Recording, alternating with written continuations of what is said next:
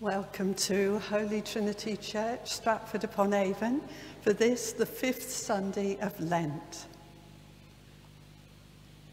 In the name of the Father, and of the Son, and of the Holy Spirit. Amen. The Lord be with you. And also with you. As God's people, we have gathered. Let us worship Him together. As we set our worship table with candles, a Bible, but no cross, because you'll notice our crosses are all covered in purple for this time of the Christian season. We say together, Jesus came among us, he was one of us. Christ came to show us the way. Jesus Christ is the light of the world. So we continue our Lenten journey, and this week we're looking at sacrifice, particularly the sacrifice of Jesus for us. Our first hymn is When I Survey the Wondrous Cross.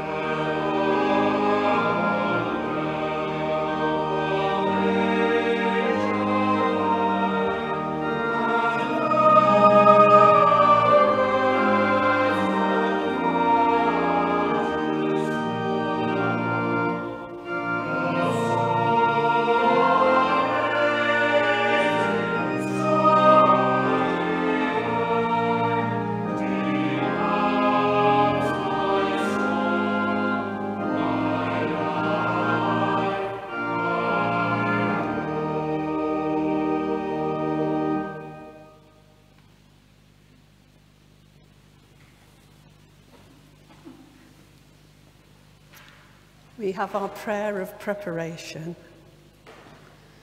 Jesus, you made the way for us to come and worship the Father.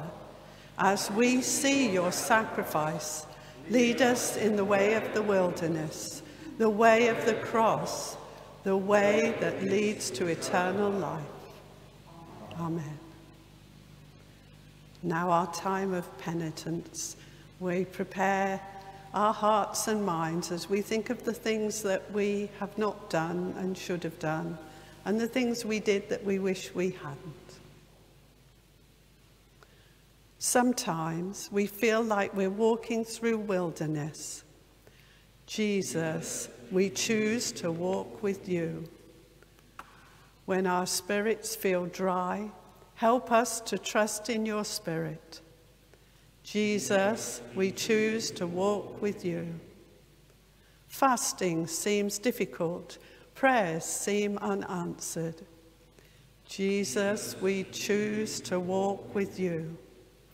The world howls like wild animals all around us. Jesus, we choose to walk with you.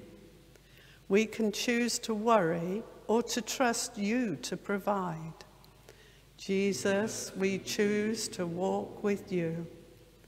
Temptation is everywhere. Doubts can overwhelm us. Jesus, we choose to walk with you. You long to transform us with wilderness worship. Jesus, we choose to walk with you. Almighty God, our Heavenly Father, who in his great mercy has promised forgiveness of sins to all those who with heartfelt repentance and true faith turn to him, have mercy on you, pardon and deliver you from all your sins, confirm and strengthen you in all goodness, and bring you to everlasting life, through Jesus Christ our Lord. Amen.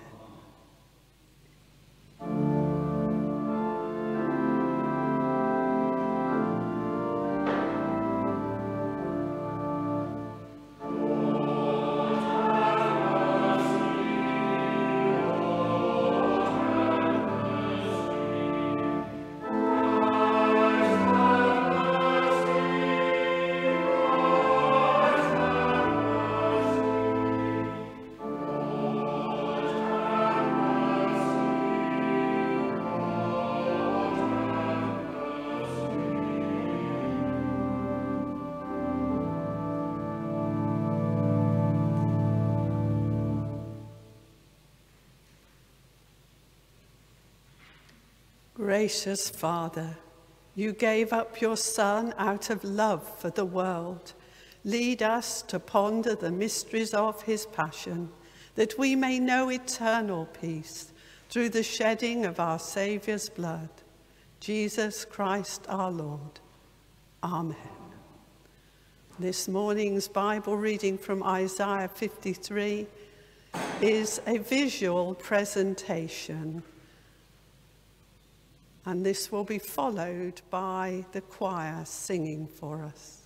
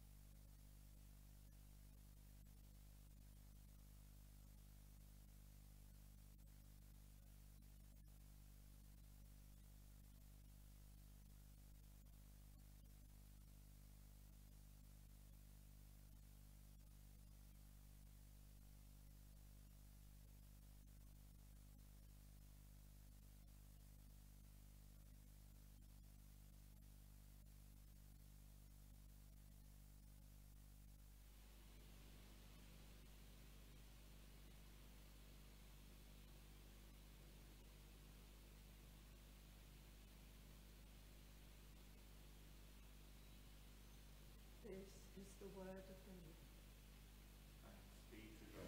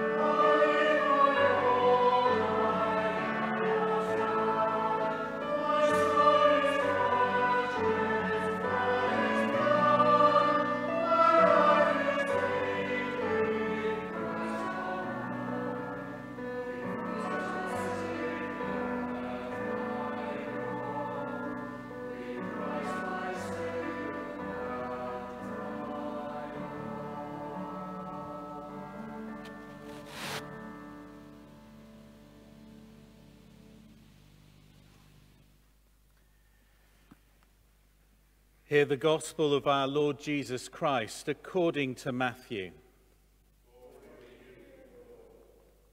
At that time, Herod, the ruler of Galilee, heard about Jesus. He is really John the Baptist who has come back to life, he told his officials. That is why he has the power to perform miracles. For Herod had earlier ordered John's arrest, and he had chained and put him in prison. He had done this because of Herodias, his brother Philip's wife. For some time, John the Baptist had told Herod, "It isn't right for you to be married to Herodias." Herod wanted to kill him, but he was afraid of the Jewish people, because they considered John to be a prophet. On Herod's birthday, the daughter of Herodias danced in front of the whole group. And Herod was so pleased that he promised her, "I swear that I will give you anything you ask for." At her mother's suggestion, she asked him, "Give me here and now the head of John the Baptist on a dish." The king was sad, but because of the promise he had made in front of all his guests, he gave orders that her wish be granted.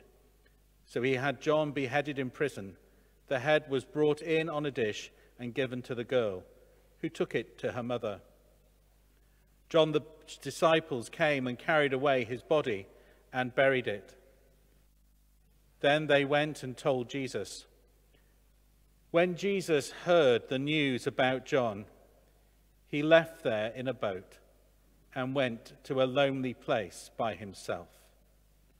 The people heard about it So they left their towns and followed him by land.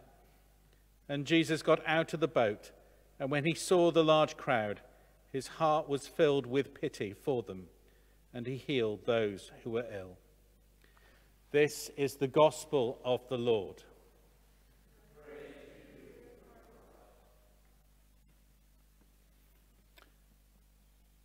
May the words of my mouth and the thoughts of all our hearts be always acceptable in your sight, O Lord, our strength and our Redeemer. Amen.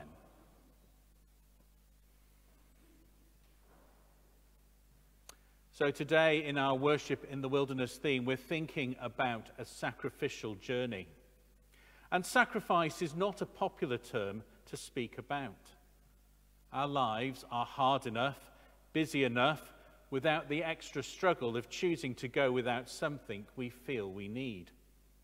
Perhaps some have made a sacrifice over Lent to not enjoy something which they usually have in their lives, whether that be chocolate, alcohol, or social media. Has that been difficult? Does God demand that we give things up for him or choose difficult, sacrificial paths in order to please him? In order to understand what sacrifice means, we turn to that first reading that we read on screen from chapter 53 of Isaiah, and the prophet's well-known descriptions of the suffering servant. Isaiah foretold hundreds of years before the birth of Jesus of a type of Messiah who was not the strong and powerful leader which Jesus' contemporaries were expecting. Sometimes the text was thought to represent the nation of Israel and its suffering. But later the New Testament writers understood it to be about Jesus. Jesus, the man of sorrows. We already thought about last week how Jesus meets us in our different states of anguish and distress. And yet we read in this chapter that Jesus does more than just provide us with a shoulder to cry on. The journey of Jesus himself was one of sorrow as he traveled through the wilderness of this world, a journey which ultimately took him to the very epicenter of wilderness, the cross. Isaiah prophesied about Jesus that he was like a root in dry ground. He was despised and rejected, a man of sorrows, acquainted with deepest grief. We know that this man of sorrows wept at Lazarus' tomb, wept over the fate of Jerusalem, and mourned the loss of his cousin John the Baptist. And in Matthew 14, we hear that horrible story of John being beheaded. And when Jesus hears the news about his cousin, he takes himself away to a desert place. He chooses to go into the desert to mourn before his heavenly Father. And our God knows intimately the human experience of grief and pain. And this is part of who Jesus is. And Jesus is for us the sacrificial lamb. For Isaiah foretold that the Messiah would not only know our sorrow, but he would carry the full weight of our suffering, sin, and shame. Surely he took up our pain and bore our suffering. The punishment that brought peace was on him, and by his wounds we are healed. Isaiah's words contain many echoes of the Day of Atonement in Leviticus chapter 16. And that passage from Israel's 40 years in the wilderness tells of how God dealt with their sin one day each year through the death of a sacrificial lamb and the sacrifice of a scapegoat. The priest would place his hands on the head of the goat to transfer the guilt of the people on it, and it was then sent away to symbolically carry the weight of all Israel's sin out into the wilderness. The goat will carry on itself all their sins to a solitary place, we are told, to be cut off from the land of the living, suffering for these sins so that the people didn't have to. Echoing this story, Isaiah writes, "He was led like a lamb to the slaughter, and as a sheep before its shearers is silent, so he did not open his mouth. By oppression and judgment he was taken away. Yet who of his generation protested? For he was cut off from the land of the living. For the transgression of my people he was punished."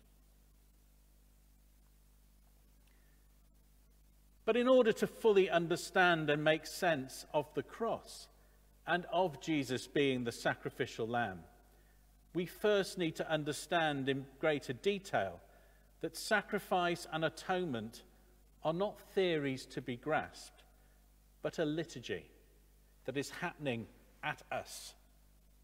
To properly understand sacrifice and atonement as a liturgy, we need to revisit the very ancient Jewish liturgy for the Day of Atonement in the First Temple. For this liturgy, the high priest would go into the Holy of Holies. And before the high priest went into the Holy of Holies, they would sacrifice a bull or a calf in expiation of their own sins, for the purging of their own sins. Then they would go into the Holy of Holies, taking one of two animals, a lamb, which was the Lord, and a goat that was Azazel, the devil. And they would take the first with them into the Holy of Holies and sacrifice it to the Lord. And with the blood they would sprinkle the mercy seat and all that was in that first temple that represented the creation, and the throne on which were the cherubim.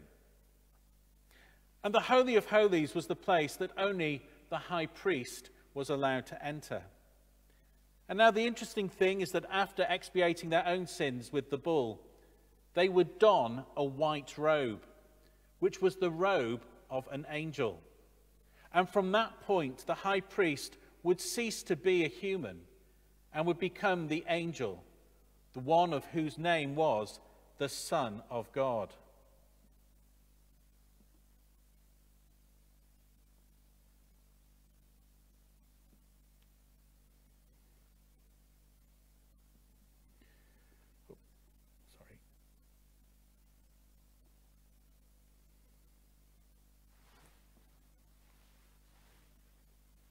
Never use a tablet when you should be using paper to read your sermon from. And so after putting on the white robe, after becoming that angel, they would then be able to put on the name, meaning the name which could not be pronounced, the name of God. And with the name contained in a phylactery. Now you often see it when, there we are, there's a picture there, when Jewish people are praying, particularly the men, and often it would be tied either around the arm or, as we see in the picture, on the forehead. And this would enable them to go into the Holy Holies. Now, if you think about our Eucharistic service, one of the last lines in the Sanctus is, "Blessed is he who comes in the name of the Lord." And this is reference to that particular act in the rite of atonement, the coming in of the high priest. And so the high priest becomes an angel, the Son of God, and they sacrifice the lamb that is the Lord and sprinkle the Lord's blood about the place. And the purpose of this was to remove all the impurities and the lingering aftermath of sin that had accrued in what was meant to be the microcosm of creation.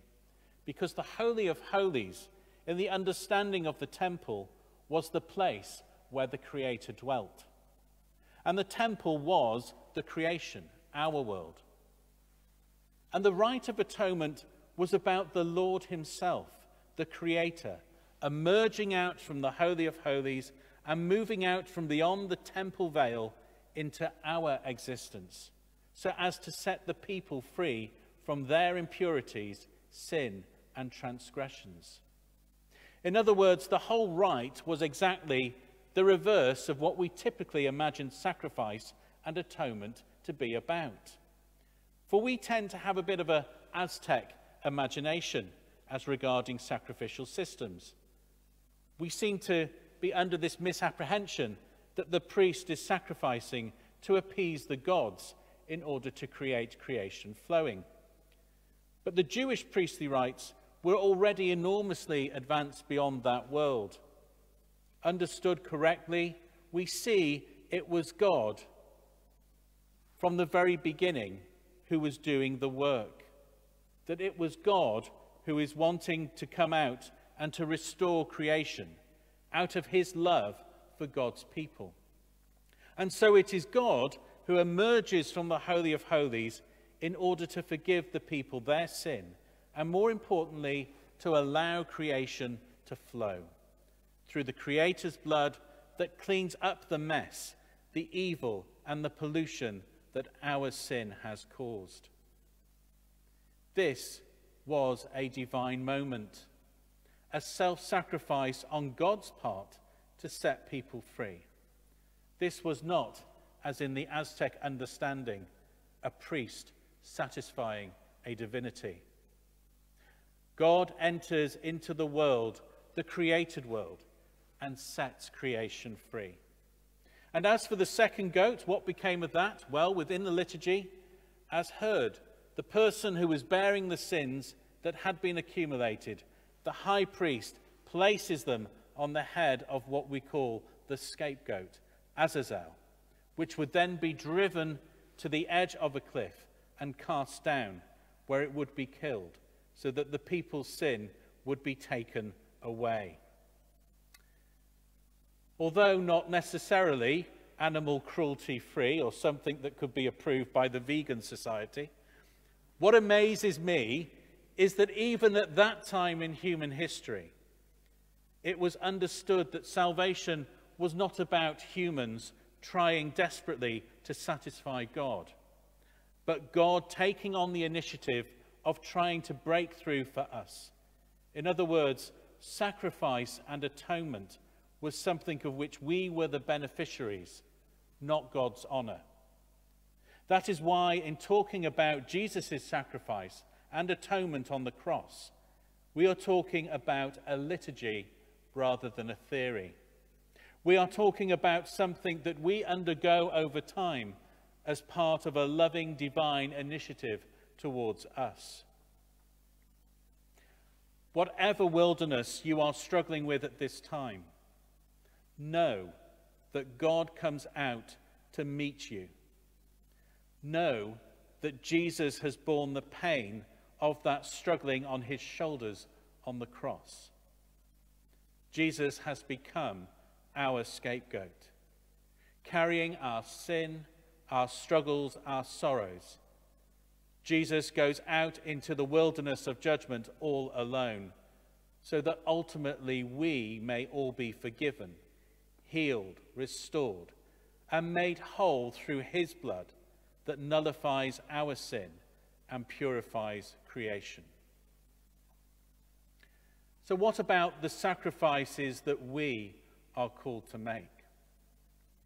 Well, in the book of Hebrews, there is a good place to start, to begin to find in the New Testament a help for our understanding of how Jesus continues and concludes the story of the Old Testament. And in Hebrews chapter 10, the writer describes how Jesus, as our high priest, completely fulfills all that the Day of Atonement was pointing to. That Jesus is the one final sacrifice for all sin, and that by one sacrifice he has made perfect forever those who are being made holy. We cannot make ourselves right with God. Only Jesus has done that. Therefore, any sacrifices that we bring today are not given in order to earn God's favor. And yet the writer to the Hebrews does say that there are sacrifices that we are called to make. We are called to make sacrifices of praise and sacrifices of doing good, of challenging injustice and in sharing with others. In Hebrews chapter 13, we see these words. Through Jesus, therefore, let us continually offer to God a sacrifice of praise, the fruit of lips that openly profess his name. And do not forget to do good and to share with others, for with such sacrifices God is pleased.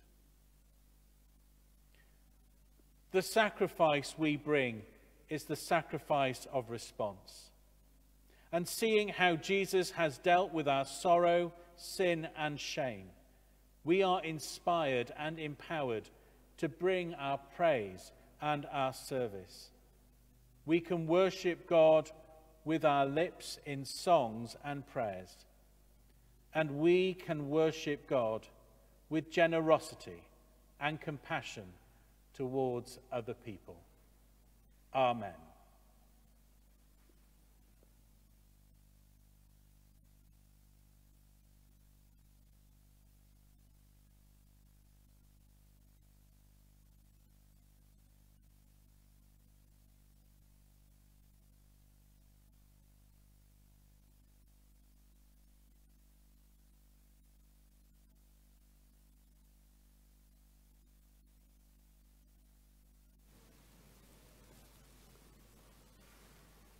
Now we affirm our faith in Jesus Christ, the Son of God.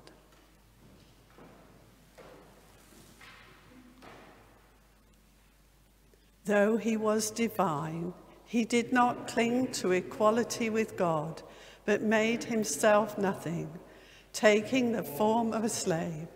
He was born in human likeness. He humbled himself and was obedient to death, even the death of the cross. Therefore God has raised him on high and given him the name above every name, that at the name of Jesus every knee should bow and every voice proclaim that Jesus Christ is Lord, to the glory of God the Father. Amen. We now come to our intercessions. In the power of the Spirit and in union with Christ, let us present our intercessions to the Father. Heavenly Father, as we think of your Son sacrificing himself on the cross to save us all, we give thanks for all those people who have made sacrifices throughout the pandemic for the benefit of everyone in society. We think not only of the obvious examples such as medical staff, emergency services and research scientists, but of the enormous number of people whose jobs we take for granted and are often overlooked, but have been essential to keeping the country running throughout this crisis. With the first anniversary of the start of lockdown on Tuesday, we think of everyone who has been isolating or shielding over the last year. We pray that the vaccine programme will be successful and it will give them both the protection and confidence to allow some form of normality to return to their lives. Lord, hear us.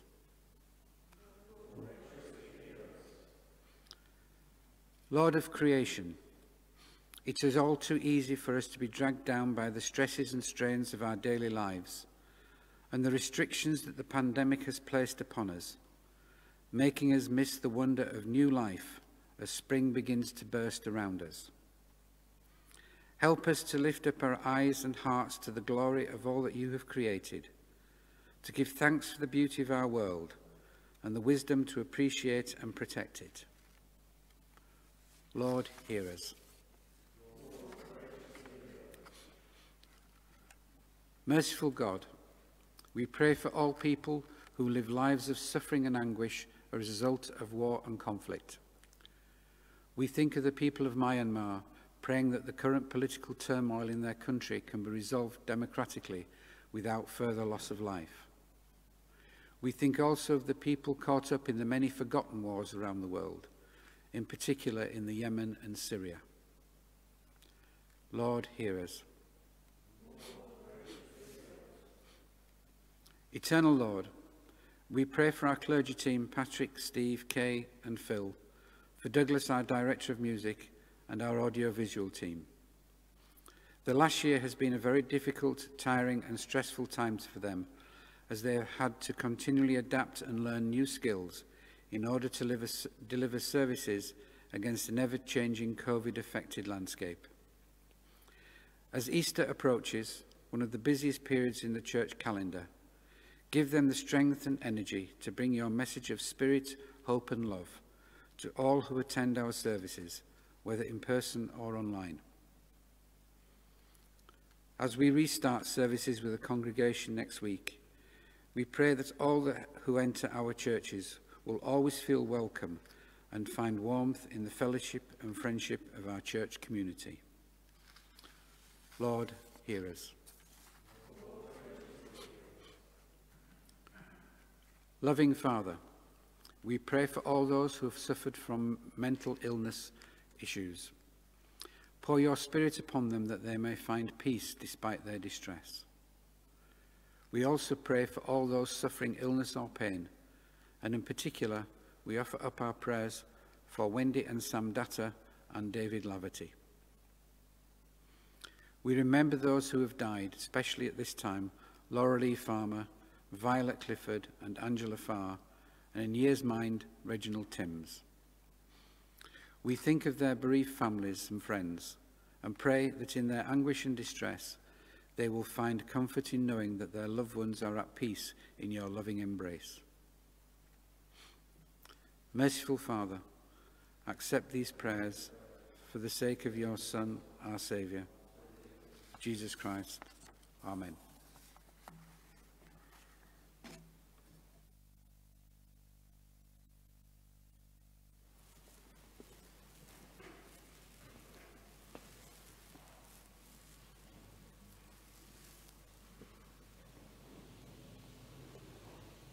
Now we come to the peace, which can reach us wherever we are, alone or together, and reach deep into our hearts and give us consolation if we are finding things difficult. The peace of the Lord be always with you. Let us offer one another a sign of Christ's peace.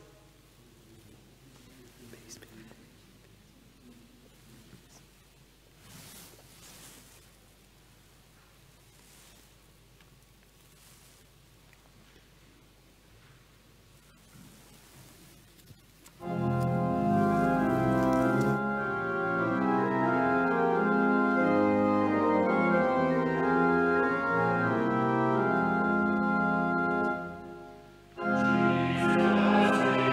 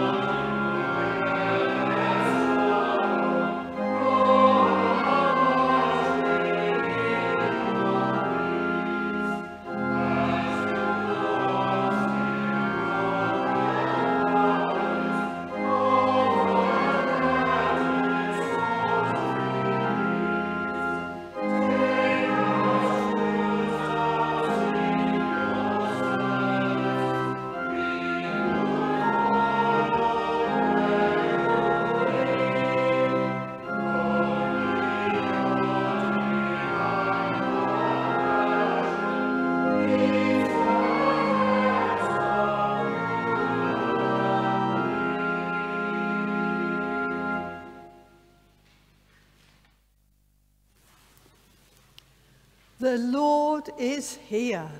His Spirit is with us. Lift up your hearts. We lift them to the Lord. Let us give thanks to the Lord our God. It is right to give thanks and praise.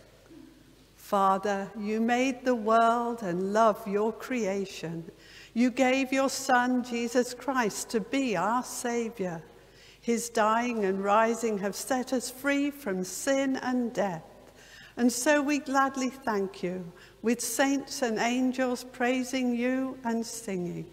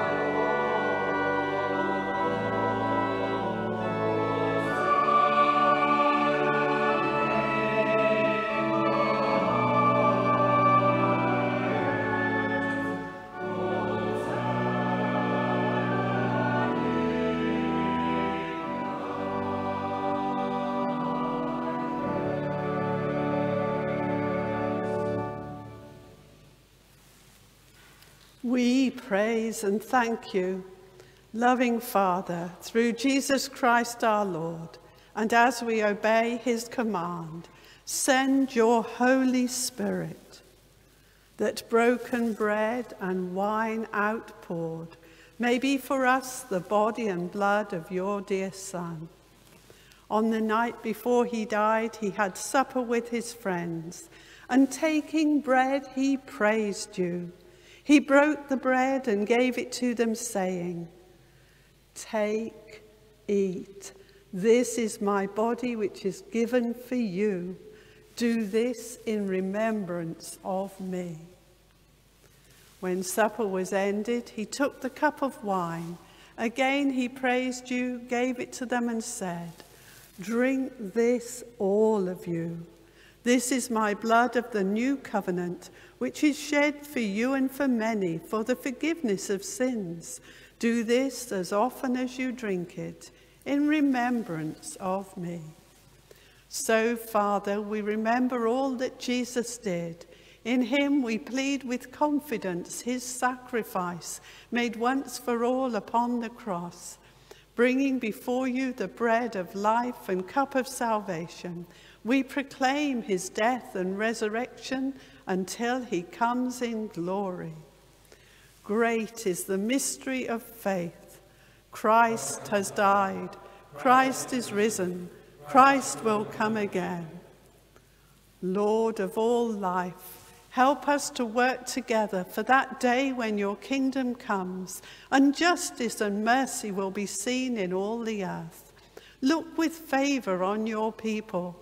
Gather us in your loving arms and bring us with all the saints to feast at your table in heaven. Through Christ, with Christ, and in Christ, in the unity of the Holy Spirit, all honor and glory are yours, O loving Father, forever and ever. Amen.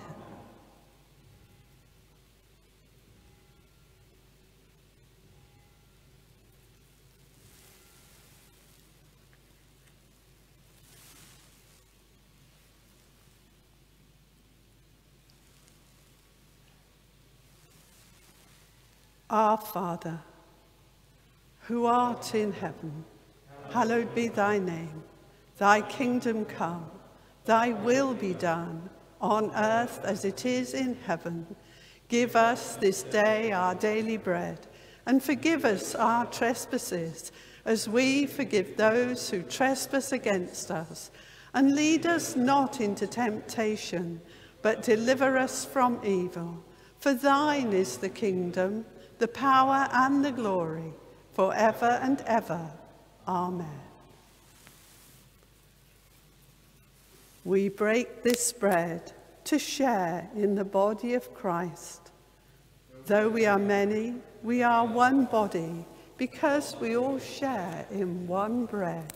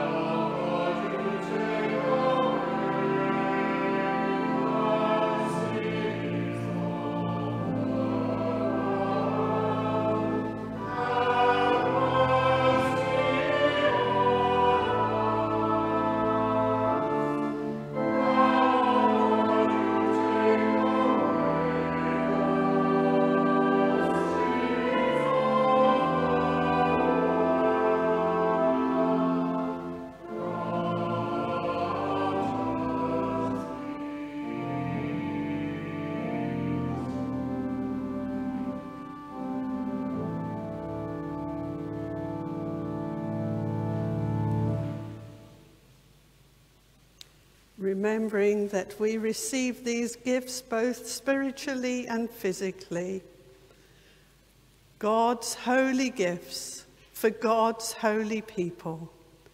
Jesus Christ is holy. Jesus Christ is Lord, to the glory of God the Father. Amen.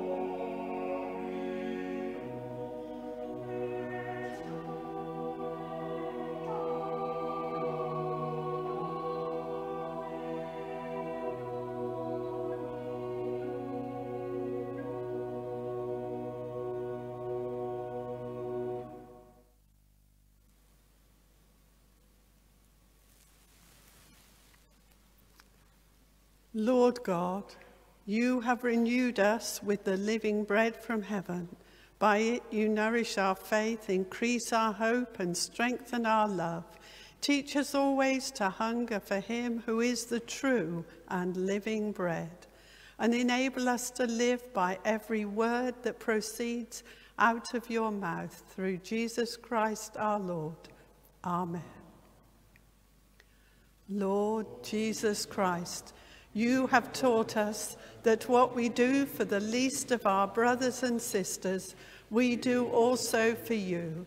Give us the will to be the servant of others, as you were the servant of all, and gave up your life and died for us, but are alive and reign now and forever. Amen. Now we come to the notices, and I hope you're sitting comfortably because there's a lot today. But the first one, the most important, and we'll get a slide up for that, is that today is Census Day. Now, for those of you who are online, you might recognize this as the point where you can start your census. But for those who are not able to do it online, there is help, and you can ring up and you can get a paper copy, which hopefully many of you will already have done. You can perhaps get a family member to help you over the phone if there's some difficult questions. And so please do your best to fill this in, because the services we receive from the community, the councils and the government could well be affected by the numbers of people that they see in each of the different categories. So it's our chance to show who we are. You will have heard during the prayers that you can book a place for Palm Sunday, next Sunday's services, 10 o'clock in Holy Trinity and 9:30 in the villages. And there are people there who are used to booking your place by now, and so you can contact them during the week. And then there'll be Easter services, both here as a walkthrough and in the villages. So we have a lot to look forward to. Now, you will also have heard that the 23rd of March is the National Day of Reflection. This marks the first anniversary of the UK lockdown. We will commemorate this tragic loss of life and stand together with everyone who is grieving. It's organised by Marie Curie, and the National Day of Reflection looks to reflect on our collective loss, support those who've been bereaved, and hope for a brighter future. Holy Trinity Church will be open for prayer from 11 a.m. to 12 noon, when a minute's silence will be held to commemorate the tragic loss of life this past year. The church bell will then be tolled for each person who's died in the Stratford-upon-Avon district, which is 252 at the time that we wrote this. And now your opportunity to help decorate this church for Easter. The flower team would like to fill the church with lilies to celebrate our risen Lord. If you would like to donate towards the lilies in memory of a loved one, or just because you feel like you'd like to, we would be extremely grateful. Donations can be made either by cheque, made payable to Stratford-upon-Avon PCC, and posted to the Parish Centre letterbox, marked Easter Lilies, or you can put with your dedication, so you can say who you like it to be in memory of. And you can also pay by direct debit, and I believe the bank account details come up at the end of this service, but they're in the pew sheet this week. So now, if that's enough of the notices, you will be able to join us with Zoom coffee at 11:15, and the link should have been sent out during this service. So we have our next hymn, Lift High the Cross.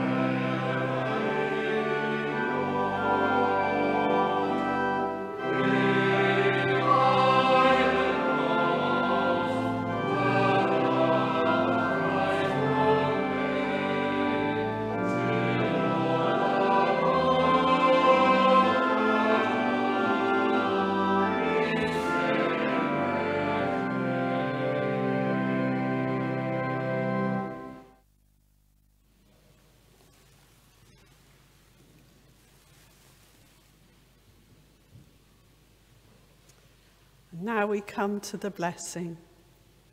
The Lord be with you. And also with you. Let us give thanks for the sacrifice of Jesus that takes away the sins of the world. And the blessing of God Almighty, the Father, the Son, and the Holy Spirit, be upon you and upon those you love, now and always. Amen. Go in peace to love and serve the Lord.